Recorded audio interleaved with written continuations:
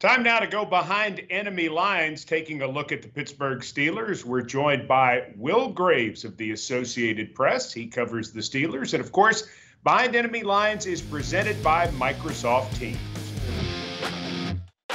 Well, the Steelers are 5-0, and they're playing well on both sides of the ball. Their run defense has been giving up just 66 yards per game. Why has Pittsburgh been so good against the run? I think part of that is the fact that they've played with a lead a lot. So teams have maybe been forced to throw more than they wanted to. Let's remember in week one, they absolutely shut down Saquon Barkley. Everyone is aware that Derrick Henry is a different beast than sort of they faced this season. I was talking to Cam Hayward this morning, and he basically said they need to put some linebackers and move them to running back this week to mimic what they're going to expect from Derrick. So I think this is going to be a very different challenge than they faced this year. Will, the Pittsburgh Steelers lead the National Football League with 24 quarterback sacks. What jumps out to me looking at the stats is it's not just one guy.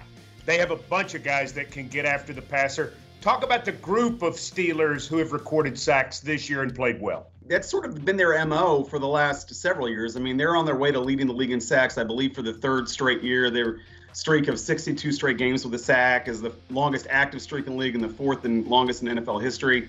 And it's not just the outside linebackers. They have two great ones in Bud Dupree and TJ Watt. But, you've got Stephon Tuitt, who missed most of last season with an injury. He's back on the defensive line playing very well. Cam Hayward may be playing the best football of his career. And the one thing they're really doing is keeping quarterbacks in the pocket. And I think when that happens, that just sort of opens up opportunities for whoever gets free first to get there. On offense, the Steelers have their run game going again. And James Conner really seems to have taken over as that lead back. What does he do so well? The way that he's running is not a way that I imagined him being successful running in the NFL. That's a tribute both to his commitment to his body and also to the fact that the Steelers, particularly this year, I think they're not trying to overuse him. I think they're limiting his touches to 17 to 20, and that has made him effective and fresh. Chase Claypool is one of the surprise rookies of the 2020 season. Even the Pittsburgh staff a little surprised at how quickly Claypool has been able to make an impact, Will? A little bit, because there was no preseason games. He did not have to be bothered learning what a very vanilla game plan was for a given week. He could just sort of dive right into it, and I think that's allowed him